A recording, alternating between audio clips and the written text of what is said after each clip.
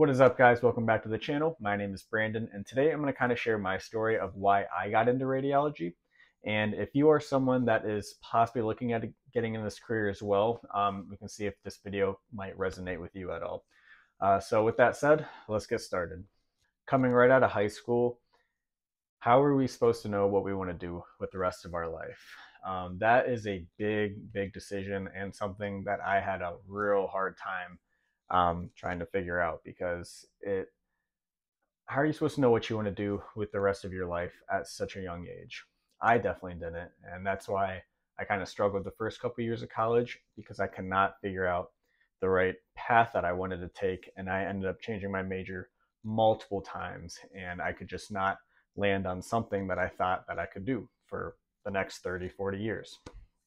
So for my first semester in college, I pretty much just took all gen ed classes. I remember talking to a guidance counselor and they said, yeah, if you don't have a major declared yet or anything, just take a lot of these core classes and you'll be able to use them and branch out once you do decide on whatever major that is.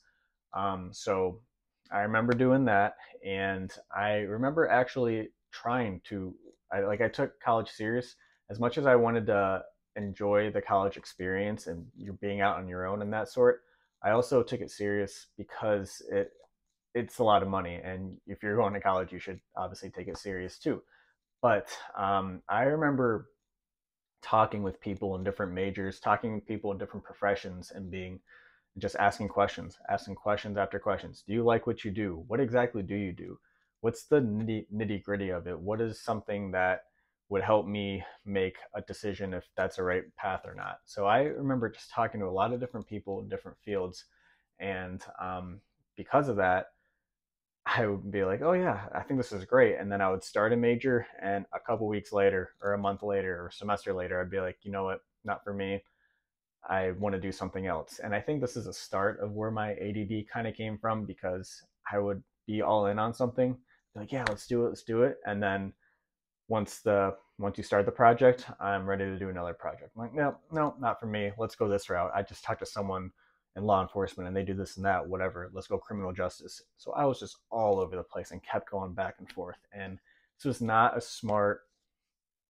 a great way once you're in college paying a lot of money for classes to try to figure things out. You hope to be intrigued or interested by something, but I just cannot find what that was. And I had such a hard time with that. So one day I was playing intramural basketball, and I remember going up for a rebound or so, came down real hard on my ankle, and went to the ER afterwards. And I remember seeing the technologist take my x-rays, and I was like, huh, that's pretty interesting. That's kind of a cool thing that they're doing. Let me ask some questions. So I remember talking to the tech, and she's like, yeah, I really like my job. I've been doing it for a few years. We get to be all over the hospital. And she said that she actually graduated from the college that I was at, since that was on campus. And she said it was a 2-year degree. And I was like, oh, okay, this kind of hits a lot of boxes. You're helping people. It seems like a pretty interesting career path. And it's only a 2-year degree as well. I feel like I already took a lot of the core classes, such as anatomy and physiology and all that sort of thing, your math. And I was like, maybe I could get into something in this career, in this field of radiology. So it sparked my interest. It intrigued me, and I made sure to ask questions, but it wasn't the experience that like tipped me over to be like, yes, I want to do X-ray. Yes, this is for me. Um, Fast forward a semester or two down the road, I find out my dad has cancer, and he starts going to radiation therapy sessions to help reduce the tumor that he had, the cancer. And I just remember him saying how healing the radiation therapists and the staff were. Just the whole team was just, they were incredible, because that's a really hard time you're going through. You find out you have a cancer diagnosis and you need to take immediate action to get rid of it. And that's just a scary thing. It starts taking a huge toll on your body. It takes a toll on your mind. It takes a toll on your physical body. And I remember that was really tough on my dad. But I just remember him saying the therapist, the radiation therapist that he would see each treatment, they were just so positive and so comforting and so supportive and just so healing that he would go in there just being down, but he would leave feeling better, even though the radiation therapy is taking a toll on your physical body.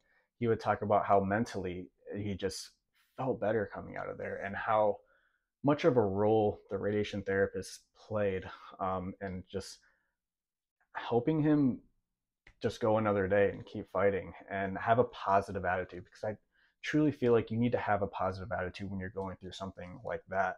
If your attitude and your mentality is down, as well as your physical body getting knocked down with the cancer and the harsh radiation treatment, that is just a recipe for disaster. I feel like it just will take down your immune system and things will just get worse. So when your physical body is taking that brunt, mentally, you got to have that spirit and you got to be positive. And that's what that team helped him so much, because he was depressed for a bit. And each treatment he went to, they just said they were just so supportive. And that just sat with me so hard. I was like, oh my gosh, like I want to be part of a team that truly is helping people in their hardest times, because they just made such a difference on his mentality and how he's feeling. And that was just incredible to me. So that really sparked my interest into looking into how do you become a radiation therapist.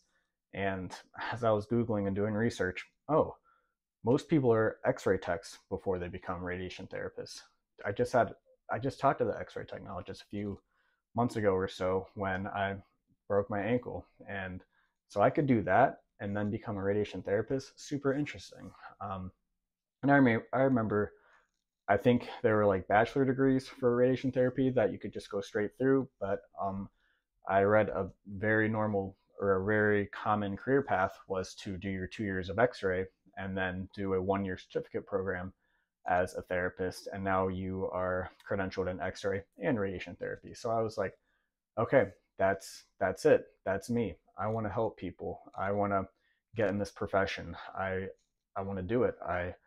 The way it just helped my dad, I want to be there. I want to be like that for other people. I've always wanted to help people. I just didn't know I wanted to make kind of like a career out of it or a career in medicine. So, like I said, I did my research, all the just everything that involved radiology. There's a lot of pros that that I read and that I saw, and I made a pros and cons list, and it seemed like a really good degree.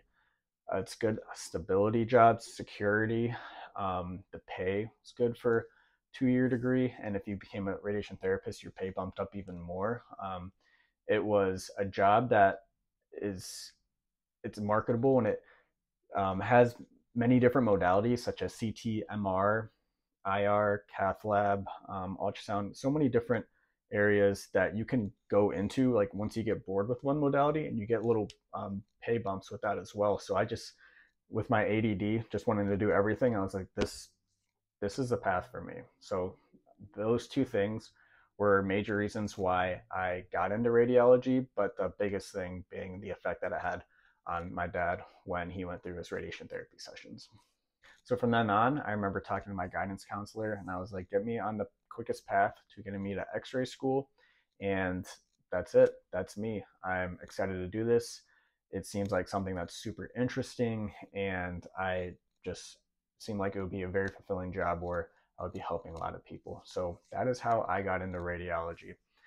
And it's interesting how life works in that sort of sense. Like, I never went to school to just become an x-ray tech. I was bouncing around many different career paths and talking to so many different people, but it took me busting my ankle and it took my dad having um, cancer to kind of open my eyes that there are other jobs like that. And it's just, that's how life works. And it's so interesting because you don't really, like, you know what an x-ray tech is? X-ray tech is, they take x-rays obviously, but it's not like, what is the school for? You don't really, these type of jobs don't come to your career fair, and people don't really know about them. When it comes to medical, it's like become a doctor, become a nurse, that sort of thing. You're not really thinking, like, you don't really hear about allied health and that sort. And like I said, when I was in middle school, high school, I don't an X-ray tech never came and said, "Oh, go into this, go into that," and you don't really, you kind of forget jobs like that exist until they're needed, until you hurt yourself and that's the service you need, and you're like, "Oh, interesting. This would be kind of a cool career path to go. I never thought about this." Because when you go to college, you're still trying to figure things out, and a lot of people are just doing like going into business, like one of the most common things, or going to whatever career path, criminal justice, business, or becoming a nurse, medical, whatever. But there's so many other career paths that just are in between those lines that you don't really see, because everyone is just doing the basic kind of general paths, and then coming out of school with a ton of competition, trying to find their first job. And a lot of first jobs are super low paying because you don't have experience, and you're fighting for a job 6 months for the first 6 months out of school. And that's really hard, especially once your loans start accruing interest and all that, and you got to start paying them back. And x-ray wise, especially a lot of careers in the medical field, there's just a shortage, and you can come right out of school with a job like this making pretty good money. And that was also like something that I never really thought about. And when I remember reading that and researching it too, like there's definitely a need for um, a lot of careers in medical, a lot of specialties.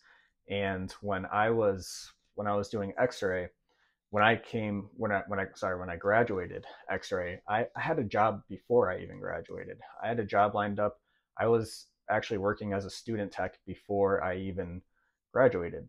So I already had a job lined up. When a lot of these other careers, you're coming out of school, you're fighting for a job, when I had one lined up. And now these days, new grads are coming out and getting offered, and they're having can't even speak now. Their hospitals are offering these $5,000-$10,000 sign-on bonuses for a 1 year contract or a 2 year contract or so, which is like unheard of. And obviously, the economy changes and markets fluctuate and whatnot, but there's been a need for medical, for X-rays, for nurses for a long time. So it's a great career path to just kind of hit the ground running. Once you graduate, there's jobs. There's jobs available in a hospital, a clinic, outpatient setting, whatever the case would be, and you just hit the ground running and start making money. So that's also just something that's super interesting. And that's just, again, kind of going back to it because I get so distracted, obviously, my ADD. But yeah, I don't even know what I was saying now. Sorry. Okay, so back what I was saying. Sorry. Life just works in funny ways. I thought I was going 5 different career paths before I landed on this, and I'm so glad I did, because it's taken me to places that I never imagined. So if you are someone that is looking into radiology, I hope this video helps you. I always think it is just so important to talk to people, that so they can share their experiences, because you can look everything up online and you can talk to guidance counselors, but they're not the ones who are in the profession. They're not the ones dealing with the dirty work every day. They're not the ones who know exactly how it's going to be. And when you actually talk to someone that shares their experiences, that gives you more value than anything. So I hope this video provided some value. And if you guys have any questions or comments, just leave them down below, and I'll do my best to get back to you. But with that said, take care. Have a good one. I'll talk to you next time. See ya.